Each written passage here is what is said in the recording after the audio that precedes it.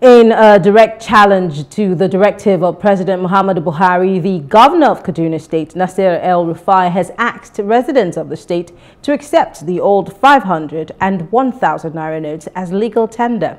Mr. El-Rufai gave the directive in a broadcast to residents of the state. During the interview, he described the Naira redesign policy as a weapon by members of the ruling party and close allies of Mr. President, bent on stopping the presidential candidate of the ruling All Progressive Congress APC, Bola Tinubu, from winning the 25th February elections. He described the policy and said that it had caused untold hardship for the ordinary people of the state, who he said are victims of this same policy. Meanwhile, the vice presidential candidate of the Labour Party, Datti Baba-Ahmed, said comments made by Governor of Kaduna State, Nasir El-Rufai, on the Naira redesign policy following the nationwide broadcast of Mr. President Buhari are treasonable. El-Rufai also said the old 1,500 Naira are still legal tenders in his state and stated that the aim of the Naira redesign is to scuttle the general elections and put an interim government led by a retired Army General. Well, joining us to discuss this is Jimmy Disu. He is a public affairs analyst and he's also a veteran journalist. It's so good to have you join us. Good evening. Hey, how are you? Thank you. It's interesting that El-Rufai has been waxing very lyrical lately about not just the Naira redesign, but a lot of things. In fact, he started with the line that there are people or elements within Mr. President's government that seem to be walking against the presidential candidates of the APC. And today, he has ordered people in his state to still recognize the 500 and 1,000 Naira note as legal tender. The vice presidential candidate of the Labour Party is calling it treasonable. Do you stand by that, or do you have other thoughts on this particular one? Of course, there's hardly any educated, enlightened, and reasonable person that would not call it treasonable. Indeed, if El-Rufai didn't have immunity as a governor, certainly he should have been, at the very least, been brought in for questioning. Because there are two things that that have happened. The first is that you claim that you know that the government is planning some kind of interim government to be headed by a retired general. I mean, that in itself, that kind of accusation in public space is in itself treasonable. And then you've gone further to say that, to give directives that are counter to the president's directives on this money policy. I think El-Rufai has to be very, very careful. Let me say that this is part of what we talk about in this country. If it had been a governor from the East who said this, for example, he'll be accused of treasonable things, the tying IPOB, all kinds of things would have been wrapped up to it. I think the government needs to make an example of El-Rufai. Nobody has a monopoly to these things. The government has issued directives as to the new money policy. The notes have been redesigned, and the government has said specifically it's not an economic matter, it's a security matter. They are doing this to forestall those who have piled up our own money. People need to know that this money that the president is claiming that people have piled up is our own money. Just today, a video made the rounds. One of the state governors, I think he said it was Zamfara also, had been owing salary for 6 months. He brought out all the cash on him. I mean, I don't understand these things. People had better open up their eyes to make sure they're not carried away by this wrong sentiment that, the president wants to make the people suffer. We stand with our president. All the phone calls we've gotten on most of the radio shows and in the social media, people are standing by the president, by his resolve to say that this country will not be held hostage by any group of people. It will not. And it looks as if El-Rufai is calling for a fight. I don't know whether that is the philosophy of his group, but we are even waiting to see how the government responds to this. Clearly, we want to see how the government would respond to this treasonable act. Okay, those who are in support of Governor El-Rufai and the likes are saying that this government has been in the habit of flagrantly disregarding, the laws or, judgments from the Supreme Court or whatever. But then they're saying that this particular move, especially for the likes of the governor of Kaduna State, he's fighting for the interest of the people. I mean, I want to quote him directly. He said that the sad fact is that the victims of these mindless policies are the people that elected us. And he's saying that these people are suffering. And so whatever stands he's taking is in the best interest of the people in his state who are not able to eat, to transact businesses because of these mindless policies, he calls them. And I'm sure that you know that many have accused the Buhari administration of disregarding certain laws or court judgments. So is this not a ground for the likes of El-Rufai to say, well, we cannot stand for this? Two wrongs don't make a right. El-Rufai is an educated person. He's somebody I ordinarily would have had a lot of respect for. And he should know that two wrongs don't make a right. In any case, we are not convinced about his argument that his fight is for the masses. Where was El-Rufai when all the universities were shut? Where was El-Rufai in the past all along where people had been suffering? His own principal claimed ownership. He said, and I quote him, that this exercise, this directive by the president was aimed at him. He took ownership of it in the first instance. And since then, the Ondo State governor has said the same. So it's difficult for him to now come to say, oh, he is fighting for the masses. Has he ever fought for the masses? Has he ever fought for the masses? Go ask the masses who are in Abuja at a time when he was in charge of the FCT and ask them if they didn't fight for the masses. The truth is that to make an omelette, you have to break an egg. In this instance, I also believe that the president's plan was sabotage. But he made it clearly, and that's what I like about the president. He didn't hide under anything. He made it clearly. He said that he knows that there are some politicians who have stockpiled money to use during elections. And there is no other time we could have done it than now. If he had done it earlier, they'd have enough time to adjust. I think rather than look at the legalese of all these things, which in any case, I seem to align myself with the argument of Professor Odikalu, who believes, and is a professor of law, who believes that the Supreme Court had in some kind of way no jurisdiction in this matter. But let's sort of leave the legal angles out and let's look at the survival of the nation.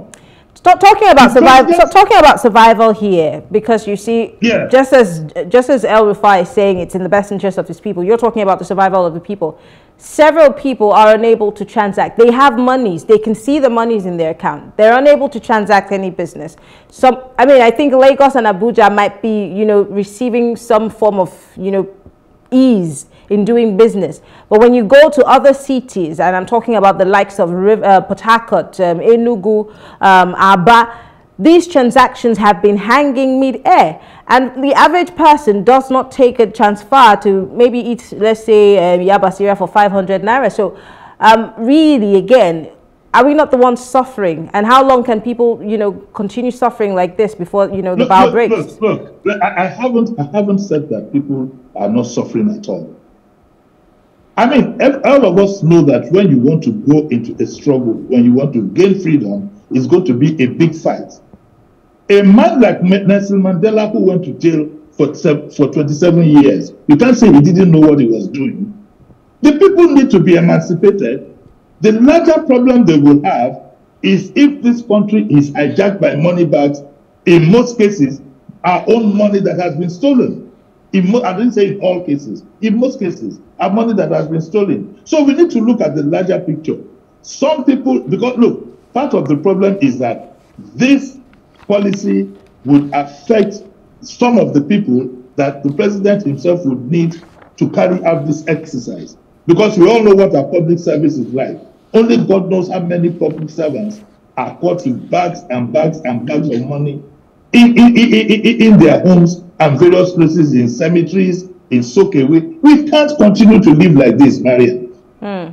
And we hope, I am sure that by this time next week, it should have eased up, because I believe this directive is being sabotaged. The president is working at it. He has said, okay, you can 200 naira can, you can use 200 naira.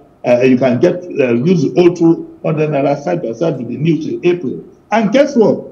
As of today, this afternoon, at about 4, at a place where you and I know, people who are rushing to the banks and getting these 200 naira notes over the counter. But it's not as if everything has been stagnated. You have your cards to use. You have what do you call it now? You can do this one has gone out of my head. Transfers. Sorry? Online transfers. You can do transfers. Yes, it has never been perfect, and it never will be, because of where we are infrastructurally. But surely it is not doomsday. Even in Lagos now, doubtful transporters are taking transfers. The Elewa going in my neighborhood has her account number pinned on her port. So I am not saying that it is not bad totally, no.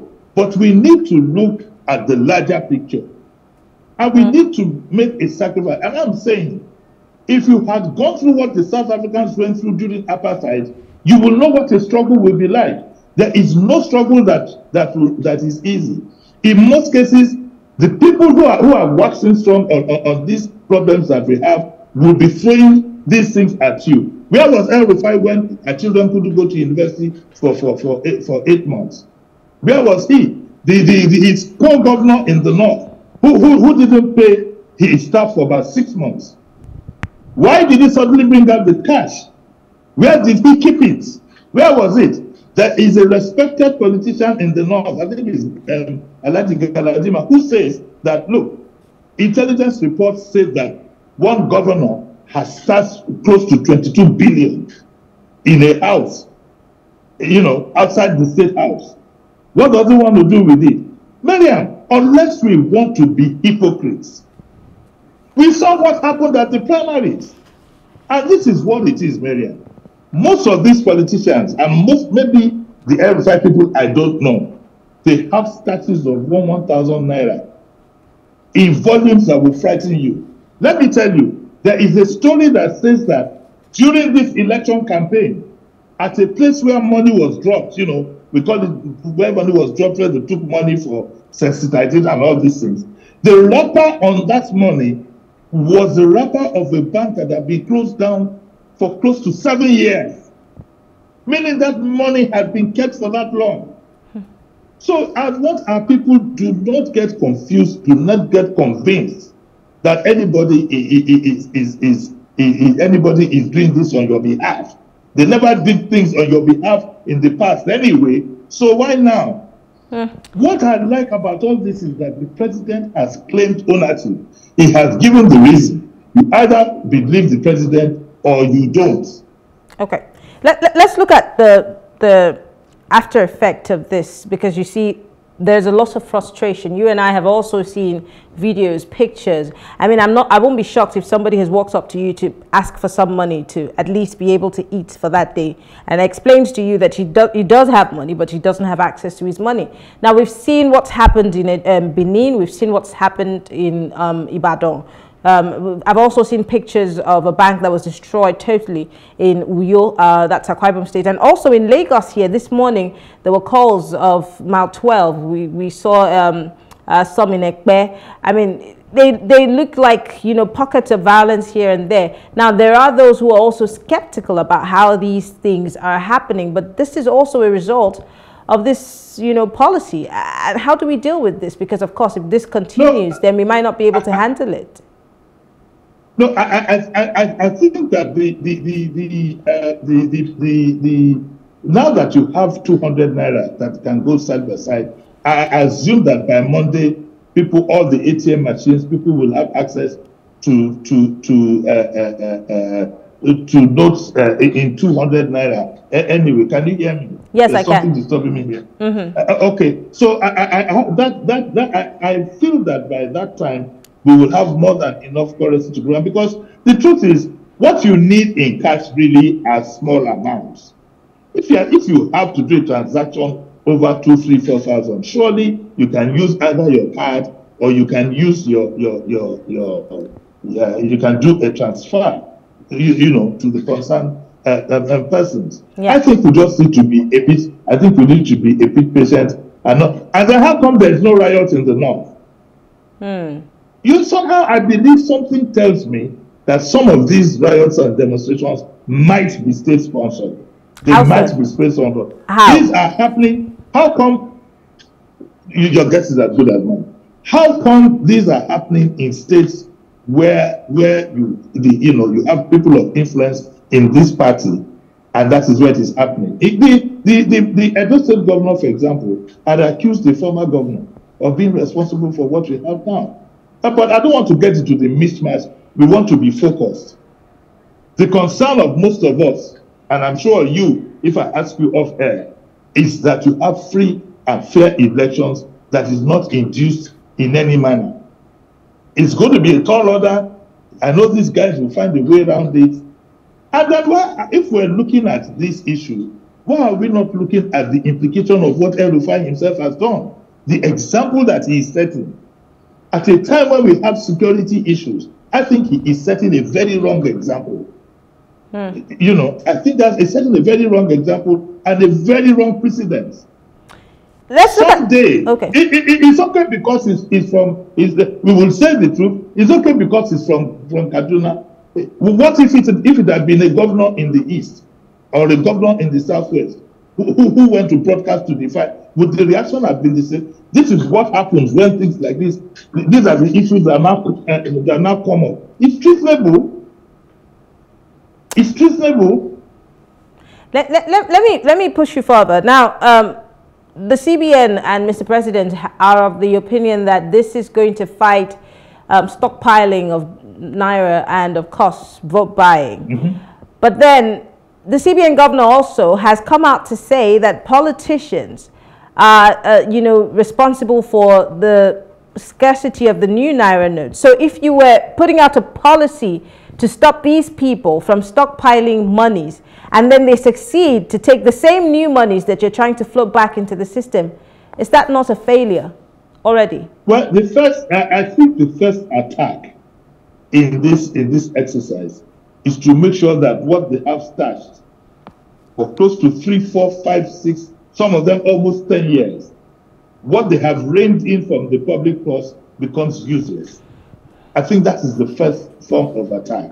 And I am not surprised that they are cornering all the money, a lot of the money coming out now, because they have the means to do it. And don't forget, not every public servant will be with the president on this. Not every banker, will be with the president on this. So you are bound to have pockets of sabotage. It prevails on the president and the CBN governor to make examples of those who are involved in this exercise. Instead of Emefiele coming to tell us that this is what politicians are doing, name and shame them. Work with the DSS and deal with them severely. But it looks as if the government itself is reluctant to exercise, to apply the law. In this case, why did you wait for so long? You have records of these people stockpiling monies. Why did you go after those monies in the first instance? But I think the president thinking would be that if you go after them too early, they will always find a way around it.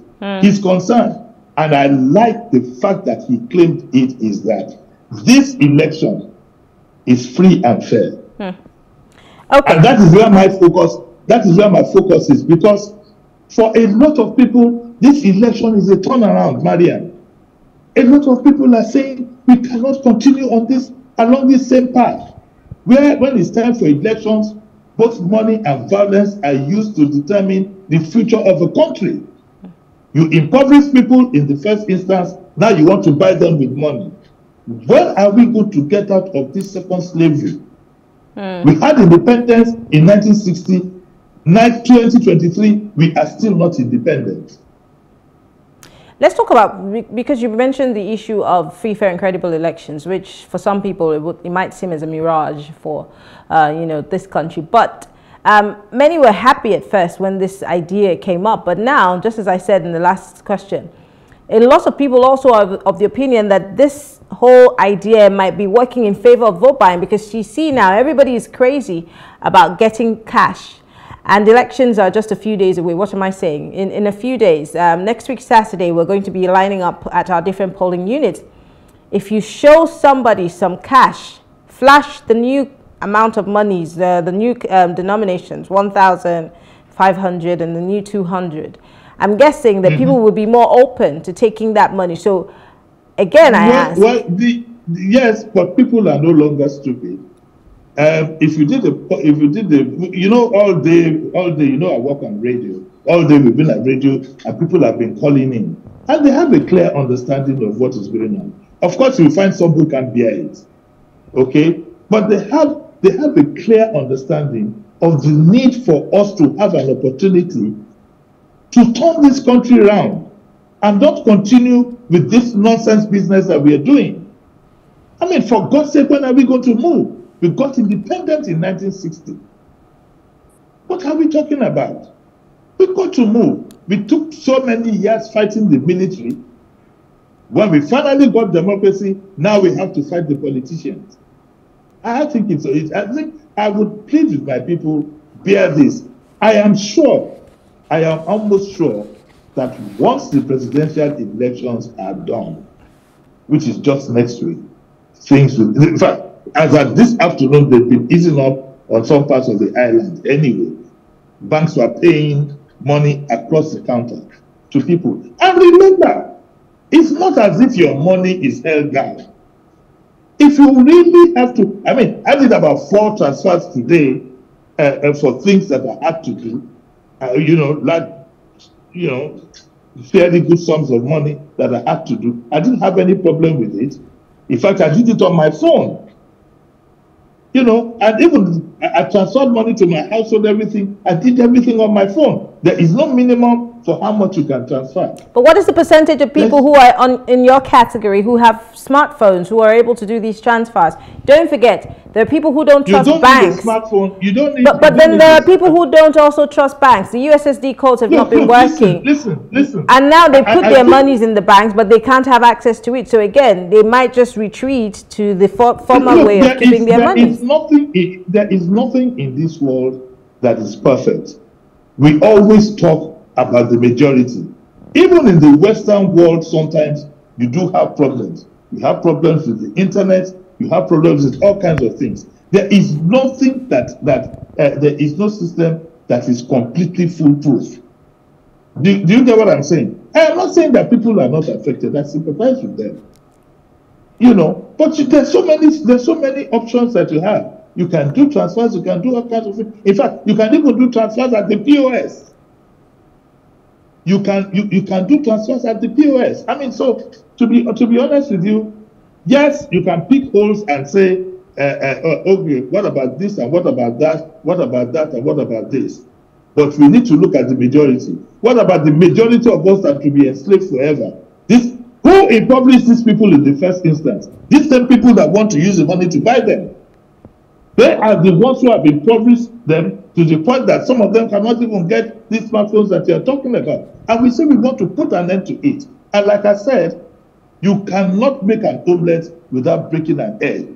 We know how long it took South Africans before they were able to free themselves from the shackles of apartheid. What we have in Nigeria, God bless Fela Anikulapo Kuti, what he always told me, that what we have in Nigeria is worse than apartheid. It is 10 times worse than apartheid.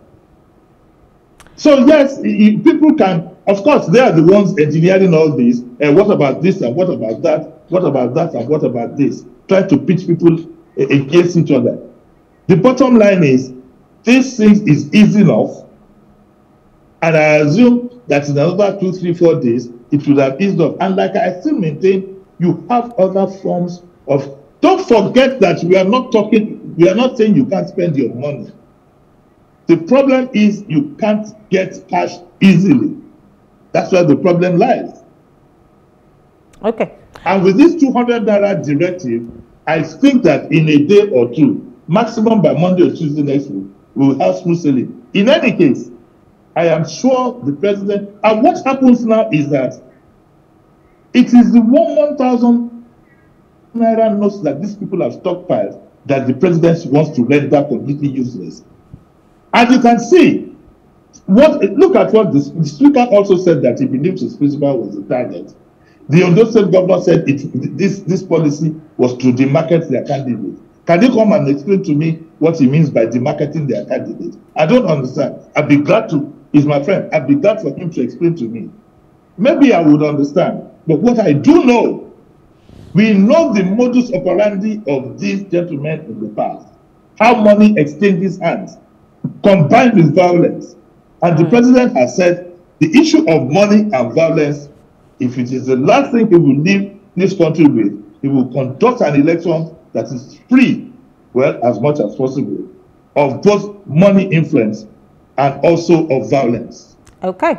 Well, thank you so much. Jimmy Disu is a public affairs analyst and a veteran journalist. Always a pleasure to have you here on the show. Thank you so much for coming. All right. All right. See you. Have a good evening. Well, thank you all for staying with us. We will take a quick break, and when we return, we'll be discussing the Northern perspective on the 2023 elections and, of course, the choice of the NEF for president. Stay with us. We'll be right back.